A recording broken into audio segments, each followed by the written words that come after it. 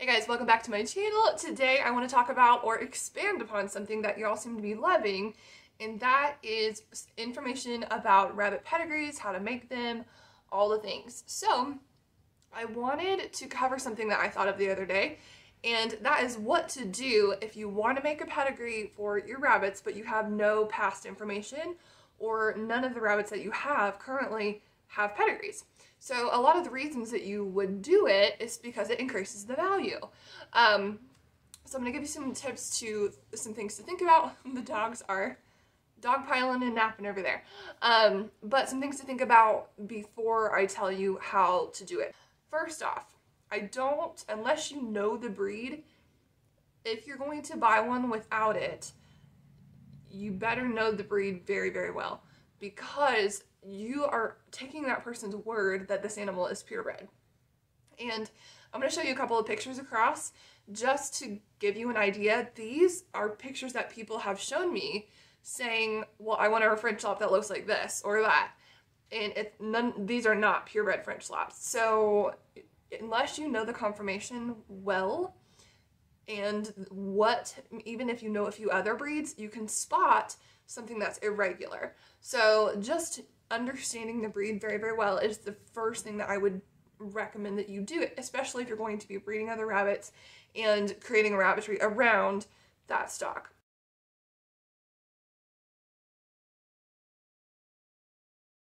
There's only two reasons that you would buy one or any animal without a pedigree. If your goal is to create a rabbitry business or a small farm business around your rabbits that have pedigrees.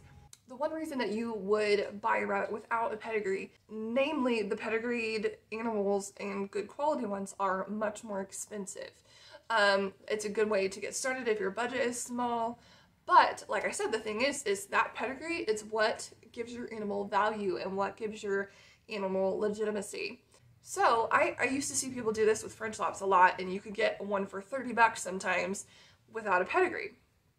However, you know, it's kind of like, well, what's the point of that? Because that really doesn't, again, you're losing value. So, but they had the intention of creating a pedigree.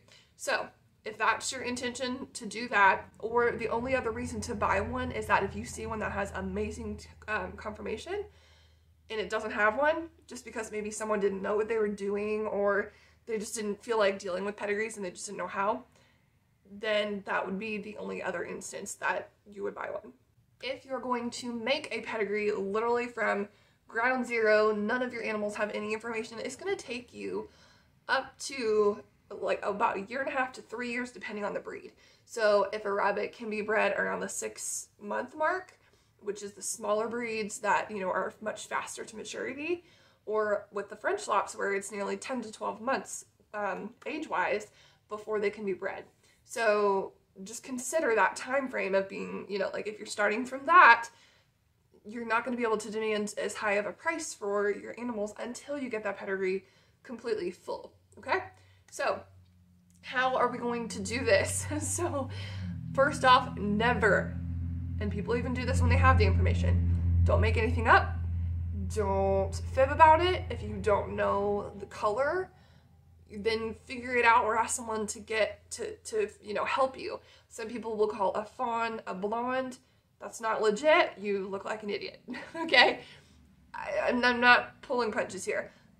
Don't screw this up. I've had so many people call me to try and get a little bit more accurate information of rabbits that had come from me because they found me in the bloodlines in the back, and then the animal that they ended up with, someone copied it and called the colors brown or blonde or chocolate, when I'm like, that wasn't accurate, you know? So for the love of all things holy, just don't make anything up, okay? So let's say you're starting a rabbitry and you only have 2 animals, and then you don't know anything beyond what maybe was their parents, and that was it, because you got 2 babies and you went to the rabbit breeder and you were able to find out that information. So start with what you got and what you know. What you want to get on the pedigree to be considered a full pedigree is every single animal has a name, an ear number, which is tattooed into their left ear, their weight, and then their actual breed color. So if those 4 things are on each of the animals, then it's considered a full pedigree. So try at the minimum to get all of those things for each animal. If you bought young animals, still write it down, but wait until they're at least their senior weight, which is the ARBA has minimum and sometimes maximum weights for certain breeds. Well, all of the breeds. Like French Labs don't have a max, is why I say that. So figure that out for your breed and don't put the weight on the pedigree until they reach that point. If you are going to keep the animal for a long time, then, you know, wait until they're at least a year if they're long to maturity, so you get a full picture of what they're able to mature to, okay? I have pedigree templates in the shop, which are super affordable, and you can find the link in the description. So if you're going to, let's just say you're starting small, and you did go to a rabbitry that has the parents too. So you know that you're going to be able to tell the information from the animal you have. But ask ask to see the parents. Ask if they know the weights. Those things are okay to ask. You know likely if they don't have your animal's mom and dad that they likely don't have ear numbers. So that's something that you're gonna miss. But be observant, you know, see what you can tell just by being there. So if you can get the mom's name and the color, if you can get the dad's ear name and color, even the weight, if you are able to ask that. You know, if someone's selling you something without a pedigree, they're going to be a little bit lazy about it, but still take what you can get, okay?